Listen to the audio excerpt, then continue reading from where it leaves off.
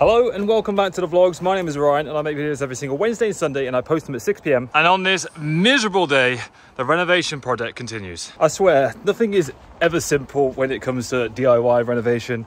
You're always held back by delivery delays or the weather. But we have come leaps and bounds with the extension. As you can see, a bit of a blob sticking out there. In the last vlog, I started setting up the electrics for that room, which I'm going to go through again later on in the vlog because there's some changes I want to make. But since we've been gone, there's been paving put in. We had a slight issue with this leaking through because it wasn't like filled in properly there, but we've now got that all packed out. And I think we have prevented any more water coming through this section of the building. We've also used expanding foam underneath the framework here to keep it all weatherproof and stop water running in underneath, as well as up there. Not the prettiest thing in the world, but it gets the job done. So the first thing on today's jobs is to get rid of this and trim it all down so we can actually continue this paving all the way around, which means making lots of trips up and down, bringing the cement to the house. And I realise this might not actually seem that far, but I don't think I've ever actually shown you a walk up the path to get to where like the garage is at the top and where we park the cars. So we go all the way up this winding path. We've got the extension off the garage here and then the carport where we park all the cars. And I think we might have a little bit of an assessment of this in an upcoming vlog. I would love to like start a vlog and finish a vlog with like a series of videos where, you know, the conservatory from beginning to end. However, with like delivery delays and like getting materials and stuff like that, and you know, it's very time consuming as well as having time restraints. It's quite difficult to like post conservatory vlog like that over and over and over again. And I want to fit the ceiling and finish the lighting, but the delivery people, because of the nature of where my nan lives, will not bring the wood up to the top of the hill to get dropped off. So it's a bit complicated having to deliver it to where my mom lives, about 50 minutes away, and I have to put it on a trailer to bring it down here. It's a headache. Slowly but surely, we will get there with the conservatory project, and I'll keep you posted with any updates and changes. But I think it's safe to say that after today's vlog, it's gonna become quite stagnated, and like, it might be a couple of weeks until you see an update with the conservatory. But right, with most of this trimmed down, I think it is time to mix some cement. But before that, I completely forgot that in order to use the cement, I need to bring the slabs down, which are up the top here. A lot of trips later, the slabs are down. Now we can mix the cement, and we're gonna do it as a family. And then we need to make a little hole in the middle. Okay. And we can put the water in. Exactly. So put a little bit of water in. Yeah. Like that. And then we mix And it then in together. we're going to fill it. And then we've got to cover the water up. It won't leave anywhere. The volcano is starting to grow. It doesn't even stiffer. Watch out, please. Now that we have got the cement all mixed up, we need to start moving it down here. And we get some in this gap here.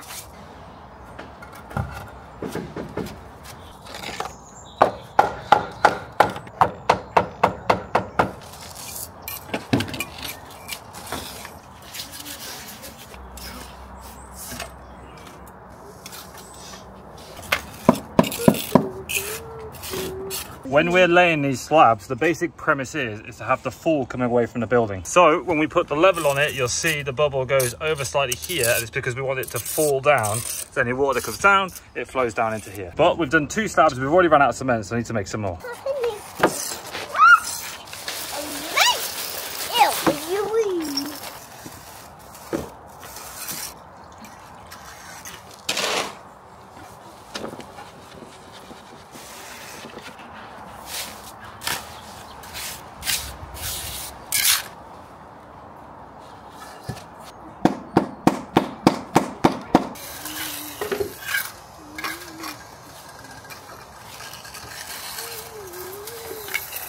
All right, we have made about half the progress. We're halfway there. I'm just doing the end piece now, like here, and then we're gonna run another line that goes all the way back down there because we've still got, I don't know, like 5 there, and I think there's 1 still up at the top. Every now and again, it keeps like showering and I'm getting a little bit wet, but I've never done this before and I'm actually kind of enjoying it. Got all the random little tools to straighten out the edges and stuff, which Jess has been doing because I hate fiddly things, but we're getting there. However, I think it is time for a bit of a lunch break. And nothing like a Tesco meal deal. And with lunch consumed, it's time to carry on slabbing. And I know you guys love time lapses. I would just show before and after, but everyone wants a time lapse, so let's jump straight into it.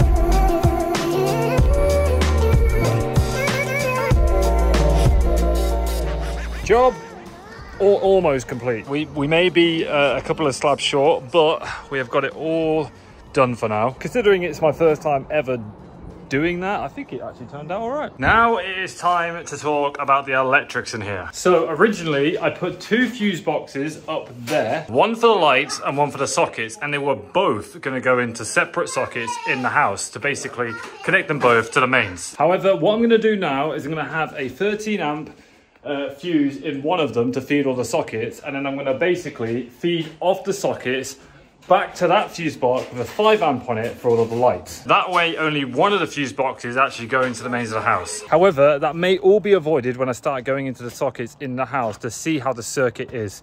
Now I will say this, obviously I mentioned this in the last vlog, but the electrics inside the house are like from the 1900s, and they've been kind of put together by my granddad and a lot of DIY over the years. So trying to find like a main connection to the fuse board is difficult, and I'm not an experienced electrician, but I have spoken to many electricians, and I'm going to avoid messing with the fuse board and trying to connect out of that. Otherwise, that's what I would do normally. That's probably the best way to do it, is to run straight out of the fuse board and put up, like apply new power straight to the conservatory. But I'm not skilled enough to do that. All I'm going to do is spur off a socket that I know is safe to do. The other concern comes from what's going to be going into the sockets in there, and I'm aware that the FCUs are only holding 13 amps in them because of like the fuses that go inside, and the only thing that are really going to be plugged into the sockets out here is probably like a phone charger and maybe a TV. There won't be any like big appliances plugged into it at any point, and it's just a couple of lights, so I should be fine to run it all off that FCU that's coming out the main house. And then, as I say, downstream I'm going to be adding a 5 amp like FCU to supply the lights, and it should all just be perfectly normal. So thanks to the splitter that I put in there, I'm going to run a cable from that all the way down to the FCU I put in last week, and with that new wire plugged into this FCU, all the lights should be running off this fuse. All that's left to do is connect into the house. So I'm going to take a socket off the wall that has been there for a very long time and see what we're dealing with. Well, it's not good news. It looks like I've broken into the middle of a circuit. The wires come down into this socket and then they go up and off again somewhere. And after a bit of a history lesson of my mum and my nan, it turns out all the wires go upstairs and they feed the rooms upstairs. Essentially coming out of that corner there and going all the way around and then ending up right next to that window. Now fortunately, recently my nan had a new boiler and stuff fitted in upstairs, and they put a hole through the wall to feed outside to this big old thing right here, and it goes through the wall, then it comes out and goes all the way across there and into the house. So after using some rods and a bit of persuasion, we put a wire straight through there. And now instead of using 2 FCUs, what I'm doing is going straight into the circuit to the sockets, and then the FCU there can go off to the garage later on, and this one can still be used for the lights. But right, it's time for the moment of truth. Using this probe, it should tell me if it is live. So if all the lights work, in theory, the sockets should too. And it does. Don't know why I said that weirdly, but it is all wired up and good to go. Now you may find in old houses like this, if you have one or you're looking to buy one, that the wiring inside will be red, black, and then the earth wire. And I'll put a little chart up here to see what correlates, but it's worth knowing that when you're going from old wiring to new wiring, so you know what to plug into. But I do need to give a massive shout out to Daz, who actually helped me out a ton. He's an electrician, really nice guy. He was so helpful with like showing him my diagram, showing what I'm working with, and helped me to figure out what I should be doing to make sure it was all done properly, because I didn't want to half-ass it, and I was kind of just going off knowledge that I'd learned via Google. But there were certain things that you kind of need to speak to an electrician first before you undergo something like this. Spurring off a socket is fairly easy and simple, but as I said, I want to do it in the safest way possible, because it's mainly going to be my nan here. Well, obviously my nan's going to be here all the time. I'm not going to be here around the clock to see when a fuse goes or anything like that. So all good in the hood. Shout out to all of the other electricians as well, because they were very helpful. But Daz, I owe you a drink. But with all of the wiring now done in the conservatory, there is just lots of like little jobs left to do. Like the flooring needs to go down, which my sister's partner is going to be fitting that when I'll be working and stuff like that. So I can't film it, but I'll show what it looks like when it's finished. In a few vlogs in the future, I need to come back and I need to fit all the ceiling panels up to the ceiling, and then obviously drill holes so I can put some light fittings in. We got some spots there that are going to go there, there, and then one in the middle up there. Because I've used quick wires T connections, it's really easy of just clipping them in, and they should just work.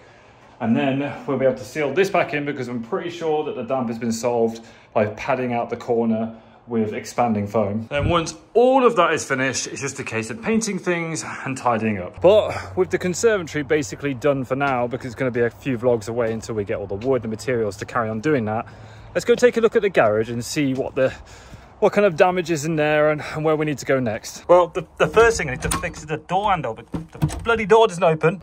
But with a handy tool, I am now in. I'm going to get locked in here if I'm not careful. Right. Panic there, because I get locked in here forever otherwise.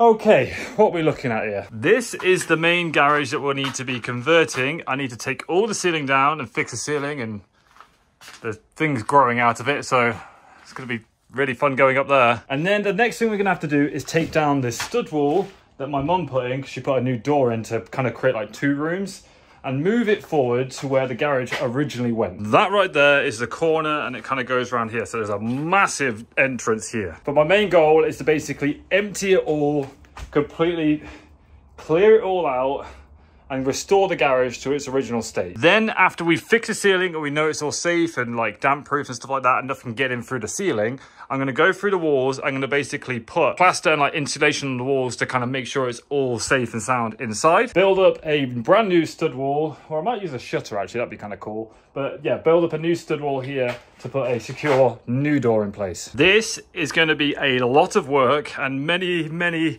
vlogs will kind of take place for this, because it's going to take a while. I mean, the first thing I'm going to do is demolition and getting rid of everything that's in there. Fortunately, my mum has built like a bit of an extension in here, because she used to grow chickens and whatnot. So there's lots of chicken coops and stuff.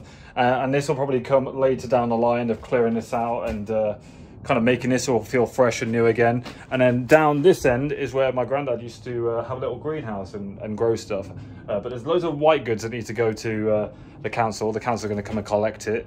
So that needs to all come out as well. But yeah, I've seen some garage conversions, but this takes the biscuit. And on that note, I'm going to wrap up today's vlog. I do apologize if it was a little shorter than usual.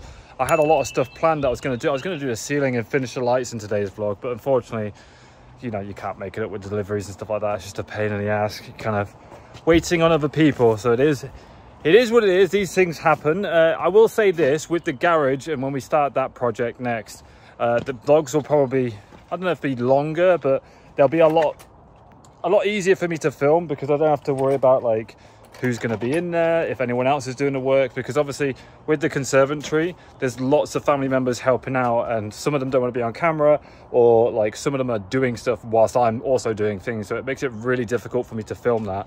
And obviously I'd like to film everything from beginning to end, so I'm sorry the conservatory has been a bit here, there and everywhere, but working with what we've got. This, however, it's going to be a big project. So if you like DIY and you're looking forward to me cracking all of that, then make sure you hit subscribe if you're new here. We're on the road to 25k. I'm trying my best to keep the DIY vlogs and stay doing one thing, but obviously I like to film my life and what we get up to, and I have a huge trip coming up soon, which is going to be really exciting to do, and some cool announcements that I can finally share. I've waited so long to talk about them, so yeah, I'm looking forward to that. But I keep saying it's going to be a hell of a task to take on.